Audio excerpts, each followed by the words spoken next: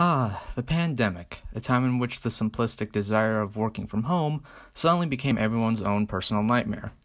Which is weird considering that you wouldn't expect someone during this time to be fighting to the death for toilet paper while you were studying the effects of World War I. I got the last roll. What? I got the last roll. Okay. Now when it comes to making a student film, you'd think that it shouldn't be too difficult to plan one out during a pandemic.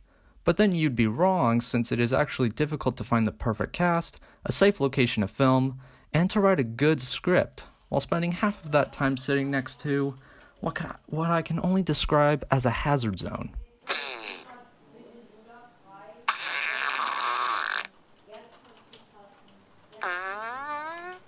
I wasn't actually aware of those challenges until after my IB film teacher, Mr. Boswell over here, told us that our project would have to be a silent film. But since I had already finished everything, I figured I would give myself a head start.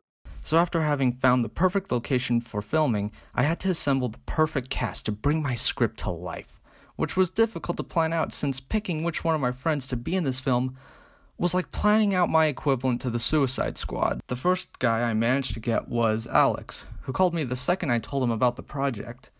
Then there was Ben, who thought that this picture was somehow better than this one. Then there was Christian, who wanted to do it just for the fun of it, but in the end he canceled last minute, so I had to get Frederick instead. For the final role, I managed to get my brother George to play the part of the thief, even though I don't think he seemed to enjoy it all that much. So after getting the cast together, we started filming over at my local elementary school. This is where the film starts off, with my brother George dragging the somewhat heavy bag of money away. He then goes down towards the basketball court and leaves the money there. Things get serious when Alex finds the unattended bag, and where he eventually encounters Frederick's character, before running off.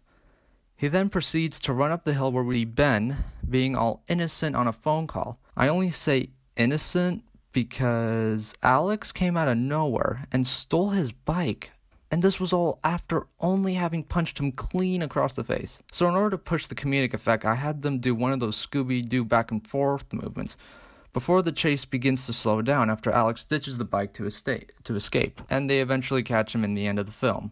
So after long hours of going through all that raw footage and going back and forth between places every night, I successfully managed to piece the film together and submit it right on time, which I can imagine made Mr. Boswell happy since, well, until now, he had no idea what my poor nose had to go through during this whole process.